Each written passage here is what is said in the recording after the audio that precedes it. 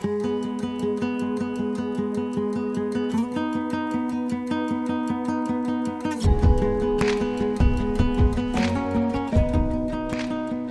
birds are looking for three things: food, shelter and water. And if you can provide those three things in your garden, then the birds will come. And feeding the birds is not only a great way of attracting them into your garden, but also allows you to watch them from the comfort of your own home. Watch the different species and their comings and going.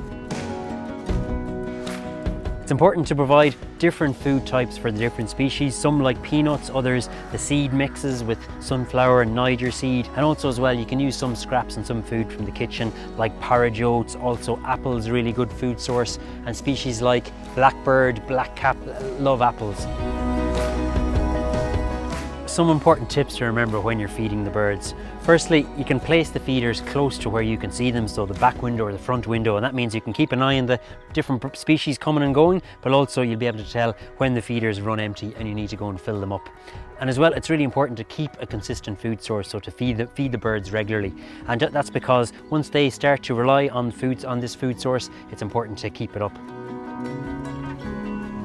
As well, good to position the feeders and the food close to where there's some cover, trees and hedgerows, so that the birds have some cover close by that they can come and go from the feeders. And as well, to make sure that you keep the feeders away from cats and from other potential predators.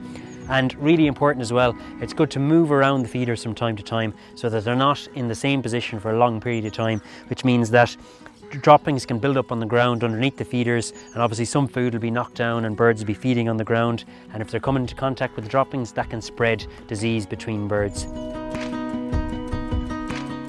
So as well as feeding the birds in your garden like this, you can also provide them with a natural food source, and that's by having native berry producing species in your garden, the likes of holly, hawthorn, rowan and ivy, and they produce berries in autumn and winter when a food source for birds is vital.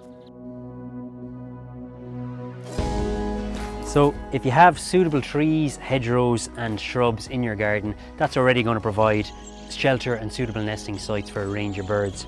But you can also give them a little bit of an extra helping hand by providing nest boxes and suitable sites. And these are examples of some of the nest boxes that you can put up.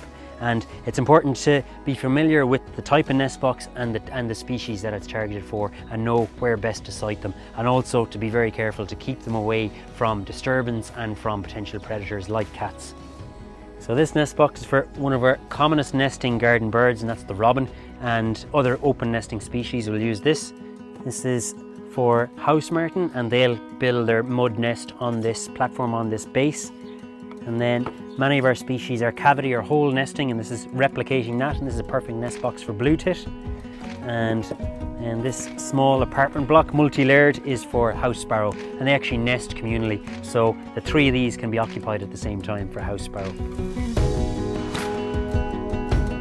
So when it comes to gardening for biodiversity, one of the most important things to remember is to work with nature and not against it, and just let nature do its thing, and it will happily do so. And that may need a little bit of changing of mindsets and a move away from gardens that are prim and proper and tidy and manicured to more wild and wonderful. And we should judge a garden less so by how tidy it is and more so by the diversity of wildlife it supports.